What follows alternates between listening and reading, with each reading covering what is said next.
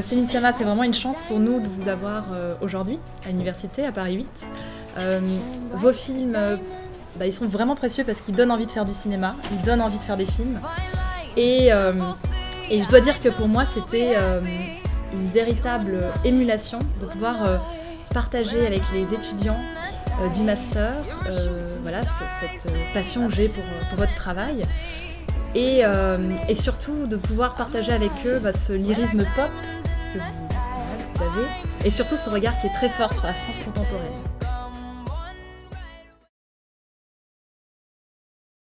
C'est une décision, quoi, de former une génération. Il n'y a pas de génération spontanée. On est une génération qui est née au cinéma dans un moment de crise, y compris du cinéma. Voilà, faire des films, c'est plus difficile. Financer des films, c'est plus compliqué. Et nous, on n'a pas connu l'âge d'or, qui s'est terminé à peu près quand nous, on entrait à l'école, en fait. L'âge d'or du financement, j'entends. Et il y a quelque chose de l'ordre de la résistance et de l'idée qu'il faut se soutenir, quoi. Et du coup, on s'entraide dans le travail et on devient amis, parce que le cinéma, c'est évidemment beaucoup des questions de collectif. Ça peut aussi être... C'est des questions de génération, en tout cas, ça se décide et c'est important de le décider. Et puis, c'est aussi des questions d'amitié. C'est très important de cultiver ces amitiés dans le travail, dans les rencontres, y compris celles que vous pouvez faire ici. C'est très important qu'une génération se rencontre et travaille ensemble. Et justement, moi, je suis très touchée par votre enthousiasme pour ce nouvel élan du cinéma français. En fait, pour vous, qu'est-ce qu'il définirait? Ce serait la débrouillardise, il y a aussi l'émergence de femmes réalisatrices, beaucoup. Ouais. Ça peut aller avec la débrouillardise, d'ailleurs.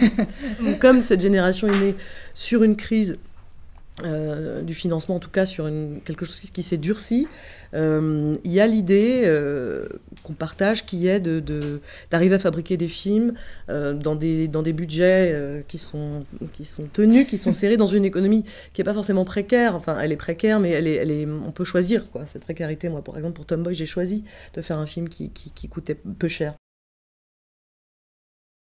Les femmes devant la caméra, c'est toute l'histoire du cinéma. Filmer les femmes, et on peut filmer les femmes sans être féministe, on peut filmer les hommes en l'étant, on peut filmer les femmes en étant misogynes, il y a toutes sortes de...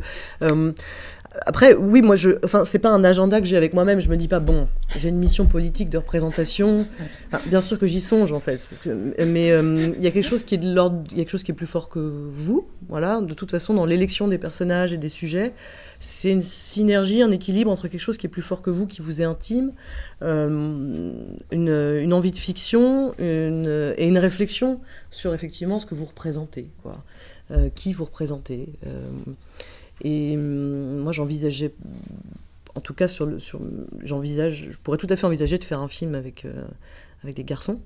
Mais jusqu'ici, ça n'a jamais été le projet, au point de même les exclure radicalement de la question de la représentation. Donc, donc oui, il y avait l'idée d'un focus féminin, et évidemment, il y a quelque chose de politique là-dedans, mais c'est pas c'est pas le point d'origine, le point de départ du film, quoi. Après, évidemment qu'il y a cette conscience-là de représenter quelque chose. Mais en réalité, par contre, qu'il y ait des modèles de femmes réalisatrices, ça, je pense que c'est déterminant dans le fait qu'il y ait de plus en plus de femmes réalisatrices, parce qu'on s'autorise à y penser, quoi. C'est politique. Parce que là, on part évidemment sur un terrain extrêmement politique tout de suite, mais c'est aussi un rapport au cinéma, quoi. C'est aussi l'idée du film comme monde, et du rapport aussi impressionniste, quoi, qu'on peut créer dans la création d'un monde. C'est-à-dire, par exemple, pour moi, sur Naissance des pieuvres, le fait d'exclure les adultes et les garçons, c'était vraiment dans l'idée de faire une radiographie sensible de la perception des filles, de ce que c'est que d'être une fille, c'est-à-dire en n'ayant pas le choix de s'identifier à quelqu'un d'autre, mais aussi parce que à l'adolescence, ce que vos parents peuvent être des censeurs, des conseillers, des obstacles, des adjuvants, des opposants, mais ça les concerne pas, ce que vous vivez, ça les concerne pas. Et les garçons sont une espèce d'altérité totale avec laquelle vous communiquez pas, que vous fantasmez. Donc le fait de n'en faire que des figures et d'évacuer tous les adultes, c'était une façon comme ça, de façon impressionniste, avec les outils du cinéma. C'était une façon de restituer l'état de fille. Voilà. Alice Guy, la première réalisatrice du monde, un jour elle a dit que les femmes ne seraient jamais l'égale des hommes parce qu'elles n'ont pas droit à la médiocrité. Je vais essayer de ne pas être aussi pessimiste qu'elle, mais un peu quand même. En lisant toutes les critiques en fait, sur vos films et notamment sur Bande de filles, on se rend compte que quand c'est une femme qui s'empare d'un sujet aussi controversé, finalement les critiques sont beaucoup plus incisives et donc peut-être que finalement le problème il est là. Moi je considère pas que le cinéma c'est un lieu absolument genré quoi. Mais ça l'est aujourd'hui parce qu'on est moins nombreuses, mais je crois pas qu'esthétiquement ça le soit, mais je crois qu'effectivement d'un point de vue sociologique et du coup et politique et de la façon dont on prend la parole ça l'est. Et on sent bien effectivement dans certaines critiques, on sent qu'on est regardé comme une femme ou comme une lesbienne ou enfin voilà, il y a plein de choses, il y a plein d'endroits possibles d'insinuation ou d'insinuation, de soupçon, ça c'est... Et en fait, c'est la chose qui est la plus décevante, je crois, dans la critique, parce que c'est quand on vous soupçonne de ne pas penser. Voilà, moi je suis tout à fait... je trouve ça sain, vivant, vigoureux que des pensées s'affrontent, qu'on ne soit pas d'accord, y compris qu'il y ait des malentendus, mais alors soupçonner qu'on n'ait pas pensé quelque chose... Enfin, il y a plein de gens qui pensent rien, hein, qui font des films qui pensent rien, c'est pas ça, mais ce soupçon-là, quoi, comme si on était en voyage touristique, comme si qu'on allait s'encanailler quelque part, qu'on n'avait pas pensé, qu'on n'avait pas mesuré, avec l'argent que ça coûte, le temps que ça prend, le travail que c'est. Voilà, ça c'est très insultant, et ça peut être effectivement assez souvent le cas de la misogynie. Moi, j'étais pas du tout sûre de vouloir refaire un film après le premier. Je me disais pas que ça allait arriver, je me disais pas non plus que ça n'allait pas arriver, mais et j'étais pas taraudée par cette question, vous voyez. Aujourd'hui, je le suis beaucoup plus. On me dit, qu'est-ce que tu fais ? Je sais pas, et c'est un problème dans ma vie. Parce qu'il y a une telle attente, je vois dans tous les entretiens que j'ai lus, systématiquement c'est alors, et la suite, ouais, voilà. On et sent non, mais là, en ce moment, je fais ci, ça, je fais des trucs bien pour d'autres, j'écris que pour les autres et tout, c'est bien, il y a quand même un truc, ah ouais, d'accord. Mais pas parce que ça va être génial, mais parce que c'est votre place, en fait. Voilà. Ouais, là, c'était pas du tout ma place. Et on se met la pression sur soi-même, on se dit oh là là, bon. Parce que c'est important d'avoir un film en tête, y compris si on le fait dans 10 ans, pour un peu. C'est important de rêver, quoi. Avoir un truc sur lequel on peut sédimenter des machins et tout. Et donc là, j'étais pas du tout dans cette espèce d'urgence ou d'injonction, je pense que j'étais dans le déni, même, en fait, clairement, du fait que je voulais refaire un film. Et à ce moment-là, c'est le moment où je travaillais pour Les Revenants, ma série. Et j'ai un peu tout plaqué du jour au lendemain, enfin après 1 an et demi de travail, hein, donc c'est pas non plus... Et là je me suis dit non mais je vais faire un autre film. Je vais faire un autre film et je vais faire un film libre et je vais faire un film... J'ai appelé ma productrice, je lui ai dit on va essayer de faire un truc, on va essayer de voir si c'est possible aujourd'hui de se dire, de faire un film sur un coup de tête. Elle était chaude. Et j'ai dit on va... Voilà, donc là j'écris et on voit quoi. Je lui dis mais ça sera 50 séquences, ce sera avec des enfants, ce sera bien, ce sera libre, etc. Et ça va coûter pas cher et tout, et du coup on va pouvoir le faire vite. Et voilà, 3 semaines après il y avait le scénario et 3 mois après on tournait. Donc là pour le coup il y avait la commande à moi-même, mais la commande qui m'excitait, vous voyez. Genre, ce truc c'était est-ce que je peux faire différemment, est-ce que je peux être mauvais élève, est-ce que je peux aller vite, est-ce que je peux être justement dans une autre forme d'inconscience, enfin, ou au contraire. Voilà, ça c'était l'impulsion du deuxième. Et le troisième, là pour le coup j'étais sûre que je voulais refaire des films, et j'étais sûre qu'en fait c'était ce qui me rendait quand même assez épanouie, ouais. Et enfin que j'avais plus trop le choix. Et Et là, je me souviens pas, je dois dire. Je voulais faire... Si, je sais que là, je voulais faire un film. Mais les films parlent toujours un peu de vous au moment où vous les faites, hein, quand même. Et pas du tout... oui, je pense... Pas forcément de ce qu'ils racontent ou de la période qu'ils racontent, même. Mais j'avais envie de faire un film sur la violence et sur le fait que la violence pouvait être une chose positive et émancipatrice. Je vous fais la version condensée, donc un peu chelou. Et c'est un film sur la colère, sur un personnage en colère. Et j'avais envie de faire quelque chose de plus ample, quelque chose qui allait un peu trop, qui était peut-être un peu trop long même, qui lâchait pas le personnage, et d'une héroïne romantique d'aujourd'hui, voilà, c'était ça un peu. Et ça, c'était plus dur, plus long, comme écriture et comme... ouais, j'ai mis beaucoup plus de temps à me lancer dans l'écriture. J'ai beaucoup tourné autour du film. Et puis, à un moment, je me suis mis... C'était un film qui s'écrit en 6-7 mois, donc c'est pas si long. C'est même pas très long. Mais j'ai beaucoup rodé. Voilà. Bon, moi, je parle toujours à mes acteurs pendant les prises. Voilà. Toujours.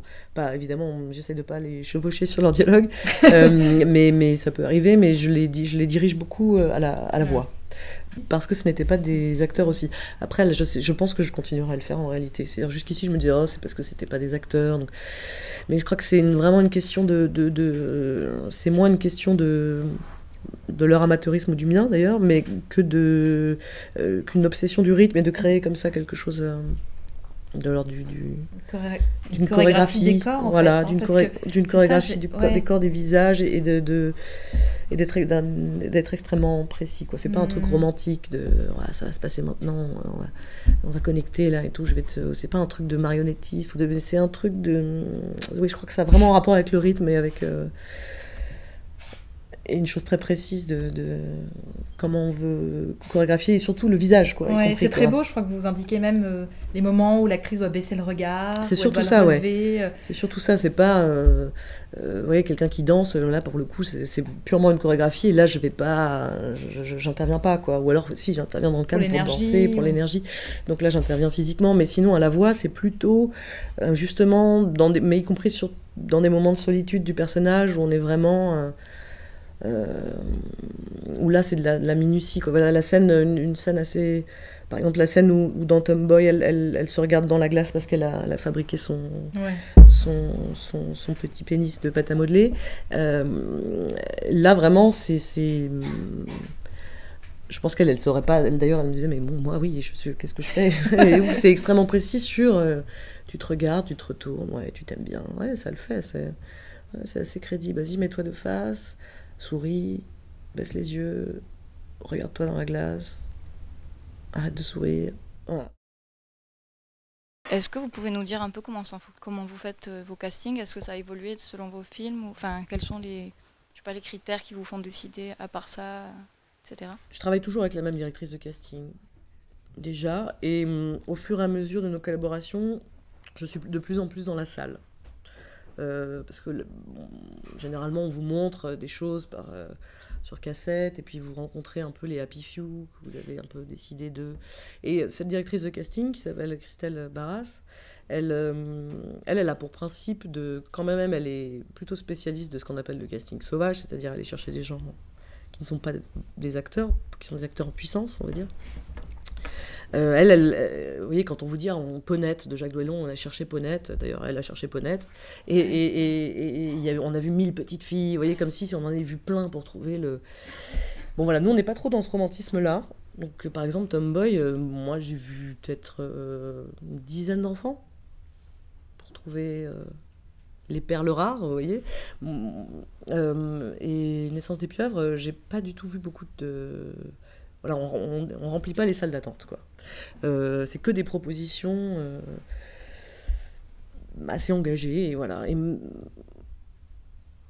Alors, le casting, c'est à la fois une chose assez romantique, parce que c'est une rencontre, et puis il y a quelque chose on a envie d'être ému, et c'est vrai qu'il y a quelque chose de romantique. Et en même temps, moi, c'est vrai que j'ai une tendance à penser qu'une fois qu'on a choisi, ça va aller. Enfin, regarde, j'ai pas peur de me tromper, voilà. Je me dis, bah là là... Parce qu'après, on va travailler, donc ça va aller, surtout quand c'est des jeunes gens ou des enfants. Il y a ce côté, moi, je crois beaucoup à la mise en scène, à la direction d'acteurs, au montage, enfin... donc, il n'y a pas le côté, il faut absolument que ce soit... qu'on réinvente les jeunes filles, qu'on trouve, vous voyez, le César du meilleur espoir féminin de demain. Et surtout, j'essaie de, comme c'est à chaque fois des trios, au minimum, et un quatuor l'an dernier, j'essaie de créer des paysages qui se complètent, quoi, de filmer un visage, quelqu'un qui dit rien, et juste regarder... Parce que les enfants, par exemple, ils peuvent être super faux, et puis après, la prise d'après, ils sont super bons. Donc aussi, avoir envie des visages, quoi. C'est ça qui est hyper important. Après, on se débrouillera toujours, quoi, au jeu, on va y arriver, quoi. Mais avoir envie des visages, ça, c'est... Et ça, c'est vrai que ça ment pas. Ça, c'est vrai que, franchement, sur les héroïnes, en tout cas, j'ai jamais hésité entre deux, quoi. Il y a vraiment eu, je me souviens vraiment d'un moment où je filme et où je me dis, oh là là, ouais... Avec cette injustice totale de la photogénie, qui est un truc dingue, quoi. Où il y a une fille rentrée, vous dites, elle est trop bien, elle est rien. Et ça, c'est pas romantique, ça, c'est vrai, c'est... Je sais pas, quoi. Enfin, donc vrai, vous êtes souvent derrière la caméra, en fait. Ouais, et je donne la réplique aux acteurs. Ou alors, je filme, et je passe beaucoup sur Bande de filles, et la plupart des gens pensaient que j'étais l'assistante. La stagiaire. Ouais. La stagiaire. Ouais, mais c'est pas mal, parce que du coup, c'est pas menaçant, quoi. Vous dites bonjour, je suis la réalisatrice. Ah bon. Et mais c'est très bien que les places soient pas fixées dès le départ dans la rencontre, quoi. Est-ce que vous revoyez les acteurs? Enfin, vous faites plusieurs sessions de casting ou ça se fait en une seule fois? Non, ça se fait pas en une seule fois. Naissance des pieuvres, je voulais une vraie nageuse de natation synchronisée.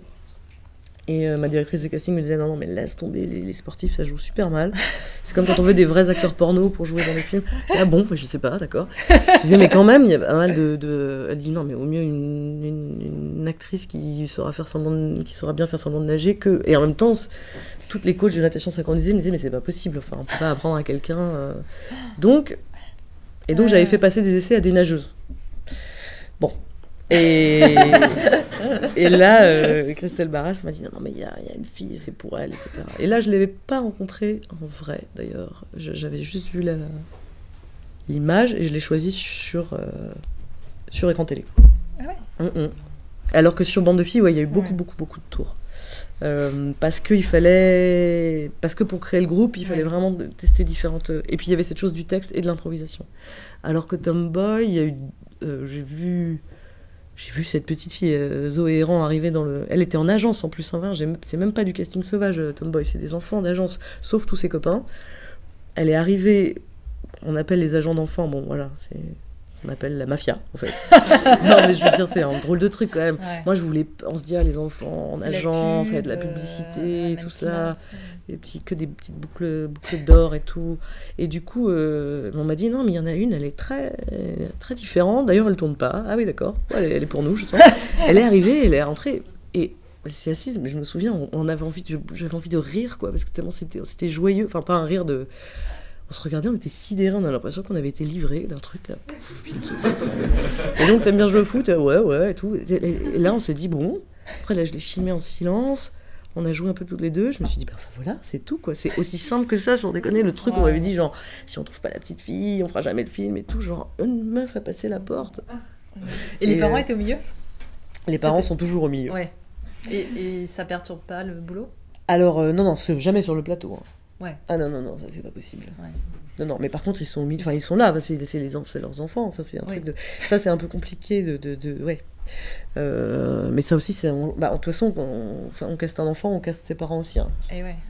Il y a évidemment une grande honnêteté à avoir avec les parents, mais pour moi, quoi, la responsabilité, elle est envers... l'enfant, et on a une grande responsabilité à être honnête avec l'enfant, quoi, à tout lui dire, quoi. Pas rien lui dire de ses parents, ça c'est sûr, mais à tout lui dire de de ce qu'on attend de lui, de ce que c'est que le rôle, de ce que c'est que le scénario, quoi. Pour moi, le moment où j'ai vraiment choisi Zoé et Ran, on était que toutes les deux, on a lu le scénario ligne après ligne, je lui ai expliqué comment j'allais filmer quoi, il y avait de la nudité, il y avait des trucs, et il a fallu, voilà, c'était entre nous, quoi. Et ça après, il y a beaucoup de choses qui se mettent entre vous et les enfants que vous filmez. C'est un peu une grosse galère. Mais après, quand ça marche, c'est merveilleux, quoi, les enfants. Moi, à chaque fois, je dis non, plus jamais, j'en mets. Et puis, c'est quand même. C'est un enjeu de cinéma qui est super. Qui rend vachement vivant le film, quoi, mais qui peut aussi le rendre totalement momifié si jamais se met en place la rigidité de l'enfant à ce moment-là, quoi, de l'enfance, quoi. Bon courage. Non, mais c'est bien, il faut le faire. Vous disiez tout à l'heure que quand vous faites un film, c'est très personnel, c'est quelque chose comme une obsession, j'ai l'impression. Et en fait, je voulais savoir, en amont du tournage, comment vous transmettez ça justement aux acteurs et comment vous faites en sorte qu'ils le comprennent et que ça les habite aussi, entre guillemets, quoi. C'est pas que personnel, mais en tout cas, oui, pour engager les acteurs, il faut les engager dans la pensée du film, quoi. C'est vraiment... qu'est-ce qu'on raconte, pourquoi on le raconte sur Naissance des pieuvres. Évidemment, j'ai tout de suite dit cette histoire mais intime, mais c'est de la fiction, je l'ai construite de telle façon parce que c'est ça que je pense, quoi. C'est ça que je pense du rapport entre ces deux personnages, c'est ça que je pense, donc voilà. Et qui est une espèce de mission, quoi. Et Naissance des pieuvres, c'est bande de filles aussi. Tomboy, c'est le seul où il y avait plus de solitude, quoi. On pouvait pas partager la pensée du film. On n'est pas en train de dire voilà, on fait un film anti-système des enfants, quoi. Donc je partageais vraiment tout ce qui était de l'ordre du récit et de la pensée des personnages les uns sur les autres. Voilà, par exemple, la petite amoureuse lui disait tu l'aimes parce que tu crois que c'est un garçon, mais fondamentalement, en fait, enfin pas fondamentalement, mais au fond, c'est une fille, quoi. Donc si tu vois, t'es amoureuse d'une fille, quoi, même si tu le sais pas, quoi. Mais est-ce que tu le sais ou est-ce que tu le sais pas? Enfin, voilà, lui parler vraiment comme ça, il n'y a pas d'entourloupe, il n'y a pas de partager clairement les intentions, et les intentions sont pas forcément la pensée plus macro du film.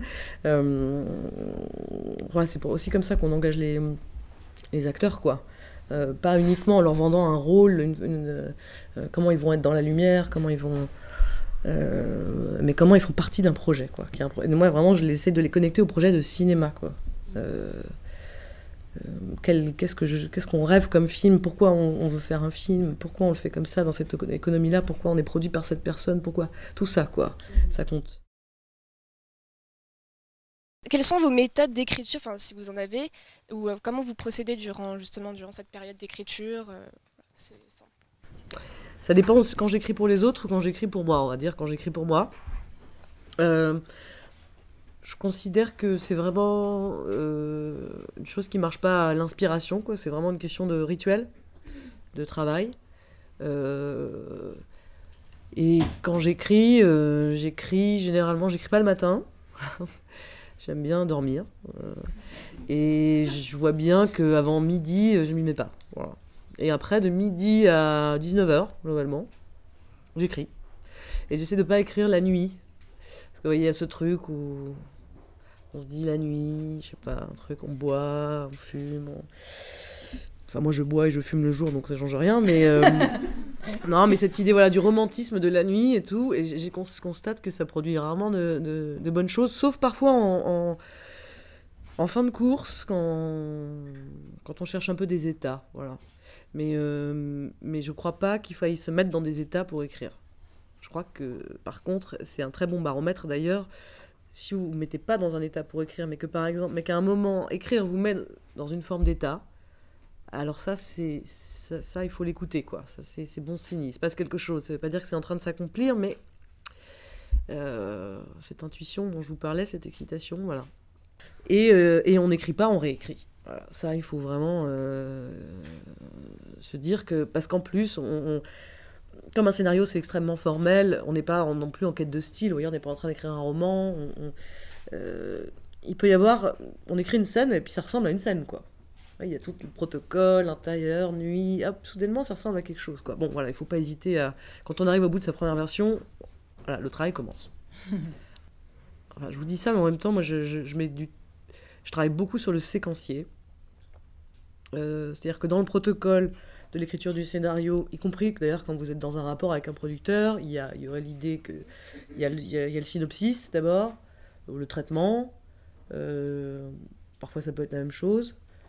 Et puis le séquencier, et puis la V1. Moi, je fais pas de synopsis, je n'aime pas ça.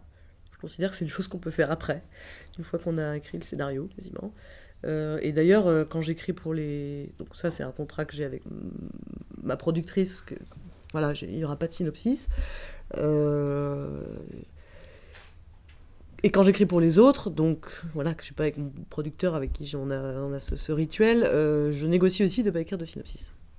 Je rends un séquencier. Parce que pour moi, le synopsis peut être un peu trompeur dans le rapport au producteur ou dans le rapport au film, à soi. Il peut y avoir une espèce de séduction parce qu'on peut être un peu dans la littérature. Vous voyez, on ne se pose pas la question de l'incarnation. On dit... Elle comprend que il l'a trompée. Voilà. Ah oui, mais alors attends, comment Et donc, pour moi, le synopsis va... Bon, alors c'est pas une loi hein, que je vous donne, je vous dis vraiment mon truc à moi, mais pour moi, ça va à l'encontre du fait de penser la mise en scène quand même déjà dès l'écriture.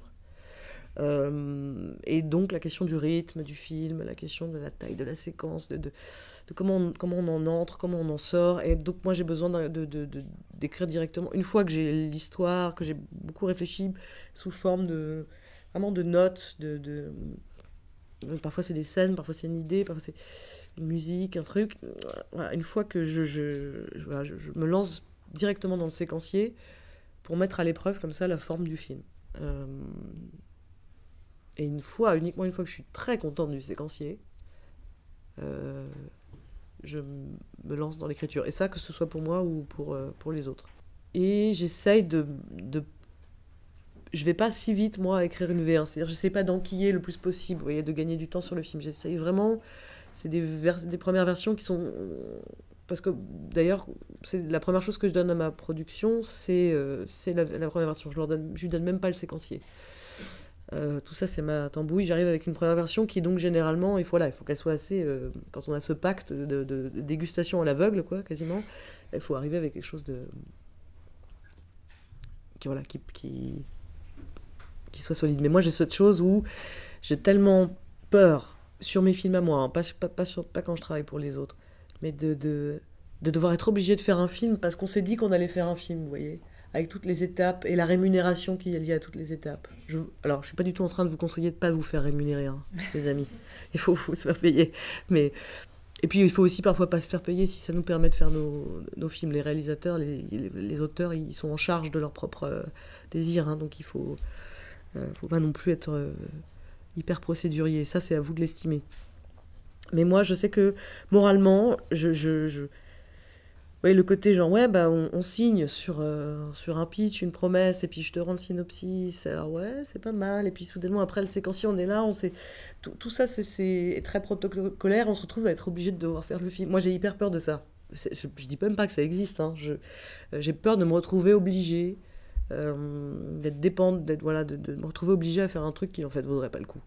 Et donc, c'est pour ça que je me mets à l'épreuve longtemps seule, que je parle d'ailleurs très peu de ce que ça va être, et que là, voilà, que je travaille beaucoup dans la solitude sur le séquencier, et j'arrive avec une première version que j'ai déjà retravaillée, quoi, voilà. Il y a une très très grande différence entre d'ailleurs les films qu'on aime et les films qu'on fait. Ça veut pas dire qu'on n'aime pas les films qu'on fait, mais je veux dire, ouais, on est surpris. Moi, par exemple, quand je suis rentrée à la Fémis, je pensais vraiment que j'allais écrire de la comédie, quoi. Comment mon destin, c'était la comédie. Bon. Surprise pour moi-même, hein. Vous voyez toutes les méthodes d'écriture, parce qu'en France c'est un peu un tabou, la question de enfin c'est pas un tabou, mais c'est pas une tradition, quoi, d'apprendre à écrire. Il y a une mythologie comme ça déjà il y a une mythologie de l'auteur-réalisateur, enfin qui est vraie, hein, c'est plus qu'une mythologie, c'est une culture, c'est une politique des auteurs. Alors qu'aux États-Unis, l'enseignement de l'écriture il est complètement admis. Ici aussi, hein, finalement, parce qu'il y en a quand même pas mal des endroits où on apprend à écrire. Et je crois que vraiment, c'est quelque chose qui se pratique, quoi. Et après, moi, je suis assez friande des méthodes américaines. Pas du tout comme quelque chose qu'on devrait apprendre avant de s'y mettre. Mais moi, par exemple, ça peut m'arriver de le mobiliser plutôt quand j'ai une première version. Et là, il y a toute une série de règles, c'est un peu rigolo de prendre de la distance et de se dire, il y a toute une série de règles qui ne sont pas des règles à appliquer, mais qui sont des règles qu'on peut pratiquer pour voir, parce que c'est un laboratoire, votre scénario. Hein. De toute façon, c'est pas un objet sacré, c'est un objet qui est destiné à être trahi, détruit ou respecté, mais enfin, je veux dire, tout le monde s'en fout, quoi. C'est un objet de communication entre vous et votre producteur, vous et votre chef d'écho, vous et votre musicien, vous et votre ingénieur du son, c'est un objet de communication. Donc c'est un objet utile. Voilà, après, vous calez un meuble après, quoi. Je veux dire, moi, ça, je l'utilise, quoi. À un moment, je me dis, bon, alors, ok. Ah ouais, alors si le personnage était le comble de l'inverse de lui-même, mais comme un jeu, parce que ça doit être marrant d'écrire, vous voyez. Oui, on n'a rien, ouais, il y a du plaisir, on n'a rien à perdre à essayer 2 secondes de rallonger sa scène de 50%, de dire tiens, et si j'en supprimais 10, lesquels ce serait, de voir ce que ça produit. C'est du montage aussi, l'écriture, voilà, faut pas... Et quand on pense au cinéma, on a tendance à penser au tournage, qui est le grand moment de romantisme, mais le tournage, c'est la somme des décisions que vous avez prises avant, voilà, plus l'atmosphère, au sens large, c'est la somme de vos choix, quoi. Tous les choix que vous avez fait avant. Et après, il faut être fort, quoi. C'est un moment, une épreuve physique, c'est un truc d'athlète. Et puis, il y a aussi la météo, la cantine qui est pas bonne, l'heure sup, la mauvaise nouvelle qui est arrivée à votre régisseur. Toutes sortes de choses avec lesquelles vous devez composer, quoi. C'est pas vraiment glam, hein. C'est génial, hein, et après, il y a le montage où on réécrit, etc. Et le scénario, il faut pas hésiter, quoi, à tester tout ce qu'on peut tester avant, à l'éprouver, et à se dire et si, et si, et si. Et les méthodes, elles aident un peu à se dire, c'est un peu un jeu, comme un jeu de société qui serait fait, auquel on jouerait avec le scénario, quoi. Voilà. Allez, je fais 6, hop, le puis, bon, ok, alors si, à la page 30, en fait, je mettais, je sais pas, je remontais, si je décalais mon incident déclencheur, si, et c'est ce jeu-là, il vous permet de dialoguer, quoi. Voilà, faut surtout pas le prendre comme une bible qui vous expliquerait comment faire. Au contraire, c'est un truc qui désacralise l'écriture et qui vous invite sans cesse à passer un peu de l'horizontal à la verticale, quoi. Voilà, un peu tout le temps comme ça. C'est vrai que les étudiants étaient très sensibles aux séquences qu'on a étudiées ensemble de vos scénarios, sur la qualité de l'écriture, mais aussi sur cette dimension elliptique, très dynamique, très rythmée, qu'on sent dès l'écriture. Et j'ai senti que certains étaient même surpris à la lecture de ces passages. Et je sens que sur le dialogue, vous avez trouvé une rythmique. Moi, je remets en question les scènes et leur...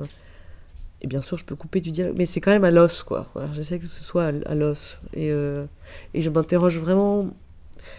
vous pouvez écrire une première version qui serait un peu comme les rushs, et puis après, vous allez monter dedans, quoi. Ou vous pouvez déjà vous poser la question. Moi, je suis assez maniaque de comment une scène commence, comment une scène se termine.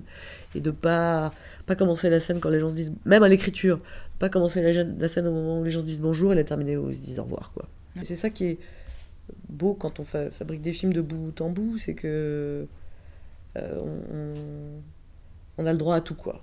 Ça, c'est bien, quoi. Quand on est tout seul quand on écrit, puis soudainement on est de moins en moins seul, alors l'équipe s'agrandit, puis soudainement hop, on est 2 au montage, on est pas seul, mais on est avec son meilleur copain du moment, et puis là il y a le musicien qui arrive, et puis là le son, le montage son, là soudainement on est un peu plus nombreux, mais on n'est pas non plus... Et puis après, hop, vous êtes tout seul. Est-ce que vous avez des petits rituels quand vous écrivez? Je sais que vous écoutez de la musique. Je mâche des cure-dents, ouais. J'écoute de la musique, ouais, j'écoute de la musique. J'ai tendance à choisir la chanson fétiche du film, et que sur mes 2 premiers films, c'était des chansons d'ABBA. Et parce que c'est un programme stylistique, le programme d'ABBA, qui me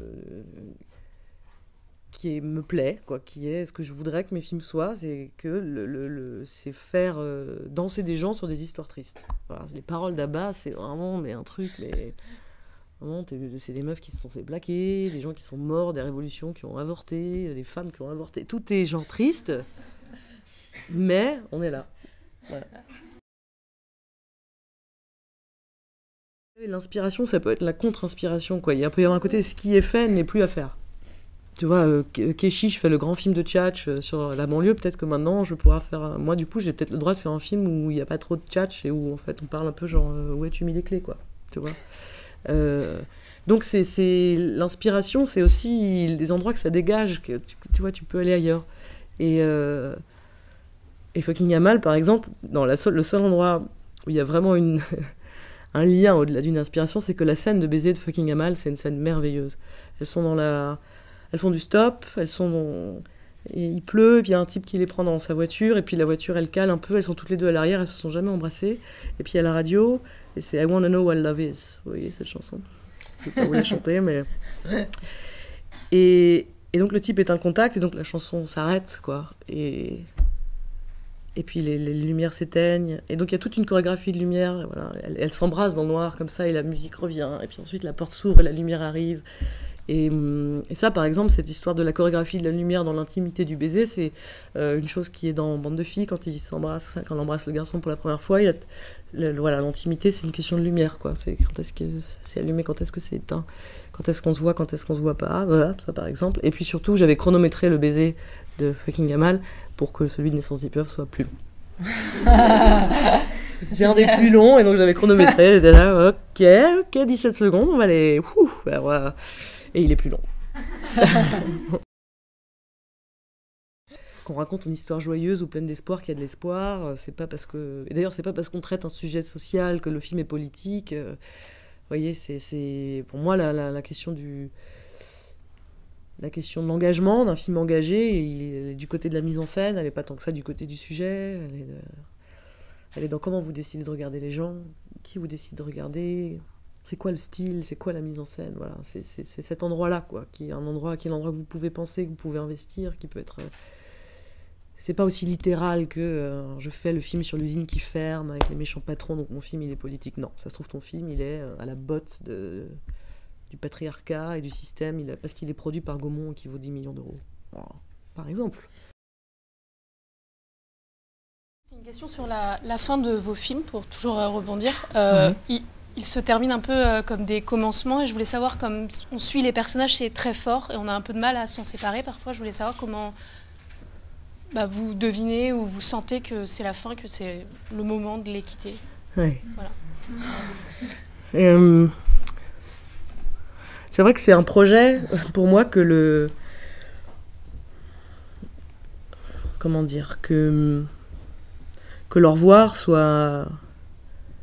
pas définitif, voilà. C'est-à-dire, et en même temps il est définitif parce que c'est un personnage, si on fait pas le 2, il n'y a pas de suite, c'est foutu. On le reverra jamais. Mais de pas figer le personnage à un endroit précis de sa vie qui serait, voilà, tout va bien, ou tout va mal, mais quelque chose qui soit définitif. Il y a que cette espèce de flou qui est pour moi aussi une façon d'engager le spectateur, quoi. Vous voyez, une comédie sentimentale qui se termine sur un mariage, bon voilà, on se dit pas, ouais, mais dans 3 ans, peut-être ils divorcent, quoi. C'est genre, c'est bon, ils sont mariés, on peut revoir le film plein de fois et tout, on va voir plein au même endroit, ils sont mariés, bon. Là, moi, il se trouve que je parle de récit de jeunesse, donc je considère que la fin de la jeunesse, c'est le début de la vie, quoi. Si ça peut vous rassurer, d'ailleurs. Non, mais que tout commence, quoi, voilà. Et donc, il s'agissait pour moi de retranscrire ce sentiment. Mais c'est aussi, surtout sur un film comme Bande de filles, l'idée que on peut pas laisser le film dans la salle, quoi. Le mariage entre 2 personnages qui se sont courus après pendant 1h30, vous le laissez dans la salle. Un personnage dont vous savez pas où il va, et ça vous inquiète cette fin. Voilà, l'inquiétude, le trouble pour un personnage, c'est une façon de vivre avec lui toute votre vie. À partir du moment où vous faites du souci pour quelqu'un, c'est votre ami. Pour moi, une école, ça sert surtout à apprendre une forme de... déjà à s'autoriser à penser qu'on a le droit de faire ça, qu'on vous prenne au sérieux, et à prendre des rythmes, justement, se dire, bon, j'ai un truc à rendre, il faut écrire là tous les jours. Voilà, l'école vous impose un rythme, une discipline, dans le bon sens du terme, la vôtre, quoi, pas une qu'on vous impose. Et au final, j'ai plus... pas appris, mais consolidé mon approche du cinéma et du désir et même de caractère festif qu'il pouvait y avoir à faire ça avec les réalisateurs avec qui je travaillais, avec mes camarades scénaristes de promotion, parce qu'il y avait de l'émulation, parce qu'on se conseillait, parce qu'on était sans pitié, parce que voilà, et Et on apprend en faisant, quoi. Vraiment, on apprend en faisant. Donc, Je voulais vous poser une question un peu plus globale, savoir comment vous en étiez arrivé à trouver en fait votre cinéma et comment vous étiez passé effectivement de la comédie à ce que vous faites aujourd'hui. c'est pas une synthèse de mes goûts, mes opinions et tout ça. C'est une chose dont on se rend compte au fur et à mesure, en fait. Vraiment, je pense que si je pouvais prendre une machine à voyager dans le temps et amener Naissance des pieuvres à la meuf de 14 ans qui pensait qu'elle rêvait de faire du cinéma, je pense qu'elle serait super surprise. Vraiment. C'est surprenant d'envisager sa place, quoi, d'avoir le pouvoir d'envisager sa propre place. Et c'est ça, être réalisateur aussi, quand vous êtes en train d'envisager votre propre place. Et après, ça se confirme de film en film. Vous voyez, moi, on me dit tout le temps, mais il y a plein de bleus dans tes films. Je suis là, mais pas du tout. Non, je veux dire, c'est pas un truc où je suis là. La couleur bleue, pour moi, c'est hyper important parce que j'y vais à chaque fois, genre, ouais, ce sera bleu et tout. Les gens sont là, bon. Et c'est pas un truc ni symbolique, ni les gens me disent, mais qu'est-ce que ça veut dire? Ça veut dire que j'aime ça, en fait. Ça veut dire que c'est plus fort que moi, vous voyez. Pourquoi j'ai arrêté la comédie? J'ai écrit un premier scénario de comédie qui était mauvais, vraiment, je pense, excessivement. Et la comédie, par contre, j'essaie de gagner, quoi. J'essaie de le... Normal, quoi, Naissance des pieuvres, il y avait vraiment beaucoup de scènes de comédie. Beaucoup. Enfin, beaucoup. Au moins, ça commençait vraiment sur une scène de comédie, d'ailleurs. Il y avait au moins une dizaine de scènes de comédie. Il n'y en a pas dans le film. C'était impossible, insoluble. Avec la mélancolie, le premier degré du truc et tout, c'était impossible. Tomboy, je me suis dit, je vais peut-être mieux y arriver, quoi. Là, on commence un peu plus à rigoler, mais il n'y a pas non plus de scène de comédie, quoi. La bande de filles, vraiment, je m'étais dit, là, je veux faire une scène de comédie. Et quand même, il y a au moins 2 scènes de comédie, quoi. Il y a la scène de mini-golf, c'est une scène de comédie, quoi. Donc voilà. Je veux dire, on n'abdique pas, mais voilà, encore une fois, il y a des choses qui vous sont plus faciles que d'autres. Et ces choses-là, en fait, vous surprennent. Un grand merci. Mais venez chez moi. Merci à vous.